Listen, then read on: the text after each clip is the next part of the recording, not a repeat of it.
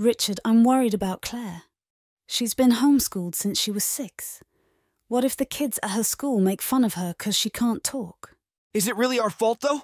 I mean, she has a mouth. I'm pretty sure she can speak. I love my parents, but they can be quite hurtful sometimes. People think of me as a mute, but it's upsetting, though. I hope she'll be okay, maybe. She'll make some friends and speak with them. Yeah, sure. Okay. You should have everything. If you need anything, you have your phone, you can ring me, and I'll come to pick you up. If you need anything at all, forgot something, don't worry at all. Just leave me a text, and I... Oh, who are you? You look so poor. What are you even doing here? Haha, look at you. Let's go, Lila. Hey, don't mind them, okay? They're just rude and senseless. Name's Sophie, by the way. I don't mean to be rude or anything, but are you unable to speak? That's completely all right. Are you new here? I can show you around. I'd love to get to know you better, too.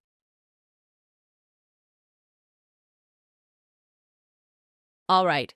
Does anyone know the answer to this equation? Well, guess I'll just have to pick myself. How about you?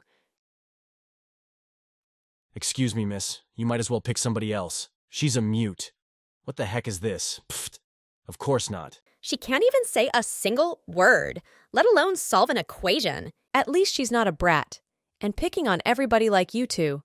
Could we settle down, please? Ugh. I can't stand those two. I'm so sorry you have to deal with all of this, Claire. Hey, do you want to go get some ice cream?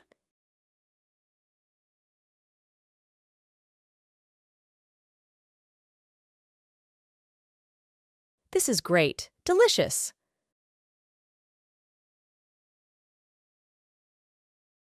Young lady, where have you been?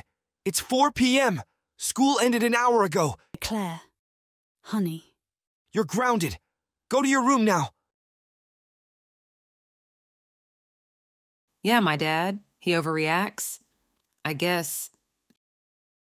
Claire, you won't believe the dirt I found about Lila and Ethan. Dirt? What'd you find out? I found out that Lila's adopted, and Ethan, his dad paid the school to get him good grades. Where on earth did she find all that out from?